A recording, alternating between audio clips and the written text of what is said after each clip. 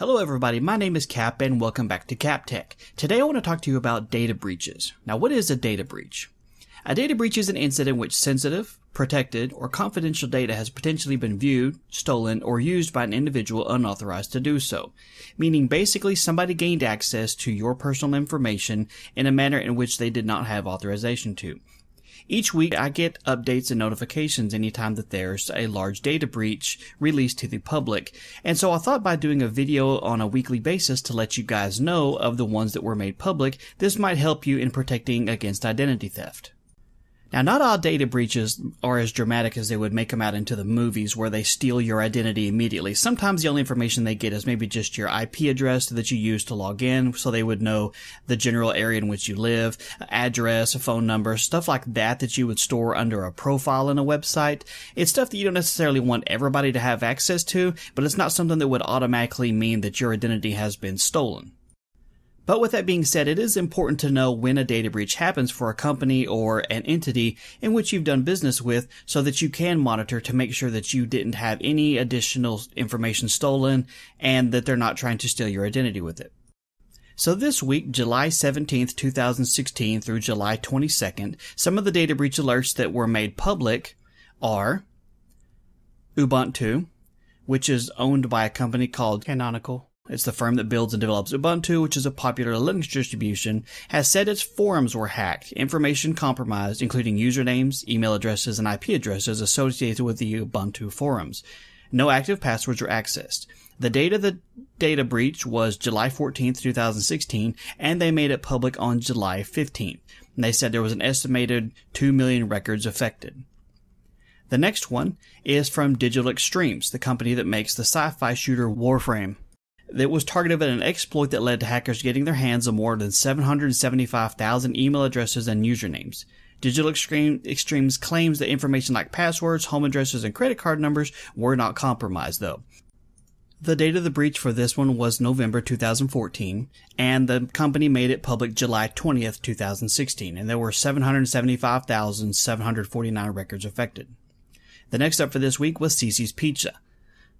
Cici Pizza acknowledged that a credit card breach at more than 135 locations. A malicious software program had been introduced by a hacker to the point-of-service system, the credit card scanners, used by some of the locations, and compromised payment card information. This happened in March 2016 and was made public July 18th, 2016. Now, right now, they don't know how many specific records were affected, but if in March 2016 you happen to eat at Cici's Pizza, definitely check to see if you have any fraudulent purchases. Keep an eye on your credit card transactions or whatever card you use to do that. The next one released this week is Asiana Airlines. This was made public on July 18th, 2016, but they don't know specifically when the date of the breach happened. And there were a little over 47,000 records affected. And this one, they said sensitive passenger information has been leaked on the internet in a large-scale private data breach against Korea's second biggest airline. Compromised information includes citizen resident numbers, passport information, home addresses, bank account details, phone numbers, family relation records, and any other information saved on the company's website. So it sounds like a pretty big breach. So if you have done any kind of business or traveling on Asiana Airlines, definitely check out your information and make sure that you haven't had any kind of fraudulent purchases there. The next one known is Ambulatory Surgery Center at St. Mary's. Ransomware was installed on the company's network in an attempt to prevent the center from accessing its files until it paid a ransom. A St. Mary's spokeswoman said the center had a full backup of the files, however, so it was able to restore them the same day without paying those responsible for the attack. This was made public on July 11th, 2016. The date of the breach wasn't listed, and there was a little over 13,000 records stolen. And the last one listed for this week was Providence Health and Services. An internal audit in May revealed a former employee may have inappropriately accessed the medical records of about 5,400 patients in Providence Health and Services in Oregon. Compromised information includes demographics, medical treatment information, insurance information, and social security numbers. There were about 5,400 records stolen from this one. It was made public on July 18th, 2016, but they believe the date range of the data breach was between July 2012 and April 2016. So if you happen to be using their services, you live in Oregon, and you have done business with Providence Health and Services during this time frame, definitely keep an eye on your information.